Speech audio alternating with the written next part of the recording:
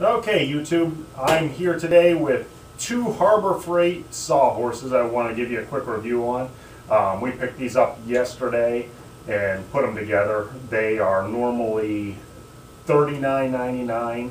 We got them on sale for $32.99 and we had a 20% coupon, so pretty good deal. Both of these, they are rated for 1,000 pounds in each, so the box says will support up to 2,000 pounds in between both of them. Like I said, you get two in the box.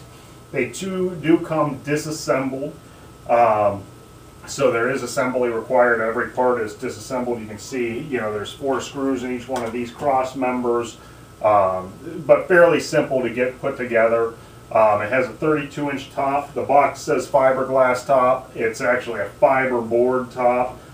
These I can see going at some point and needing to be replaced, but no big deal. I always have a scrap 2x4 or 2x6 in the shop that we can throw on it. Really no problems getting them put together. It does take a little bit of time because of the amount of bolts and screws you have to put in them, but these to me are an awesome deal. They're about probably, depending on what you compare them to in your big box stores, they're a lot cheaper, and quality wise I think it's there. These will not be in my shop, won't be folded up much. We'll be using them just like this, and they'll be probably sitting around like this, but as you can see, they have these little wing nut deals, and you just unclip them on each side.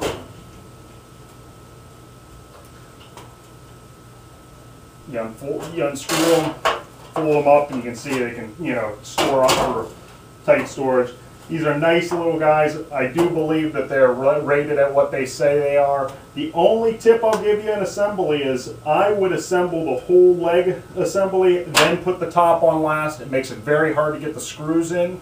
I probably would drill 4 new holes and not use the original mounting holes. If you do use the pre-marked holes they have on this fiberboard top, you'll find that you're off alignment about by an inch, or at least on mine they were. And I know that's the problem with a lot of the Harbor Freight stuff, is that you do get stuff that's marked out wrong, but I had no problem. The first one I assembled by putting all the bottom together, then putting the top on. The second one I decided to get tricky and try using the mounting holes, and I ended up having to unscrew that top and put it back on again. So that's the only tip, YouTube, but this one here I think's a win. So go out and get yourself some. We'll talk to you later.